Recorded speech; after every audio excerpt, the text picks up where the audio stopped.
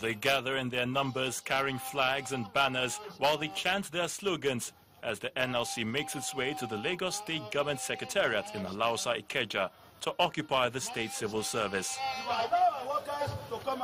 They approach the gates and demand that it be opened to enable them access into the premises. Police, these are not your stations. Workers belong to the unions. Their fellow comrades are here. So you cannot lock the gates of the Secretariat against fellow workers.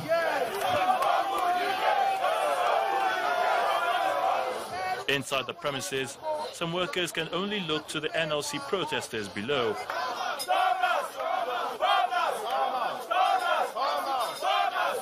There's a presence of security operatives, while some workers even engage in heated debates.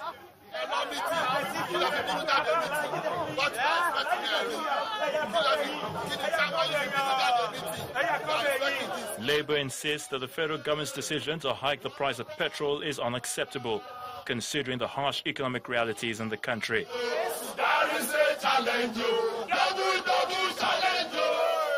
Essentially, it was expected of all workers to comply.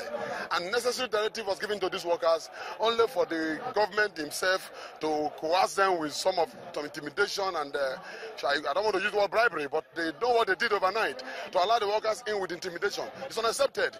This is a struggle that should be fought by the workers. The reality is that government has not been honest with Nigerians.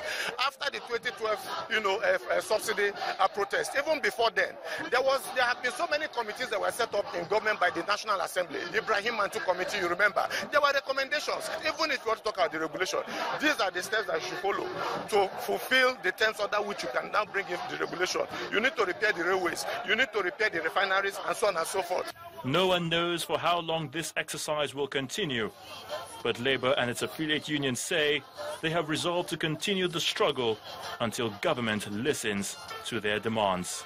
Ayotunde Balogun, reporting for Channels Television News.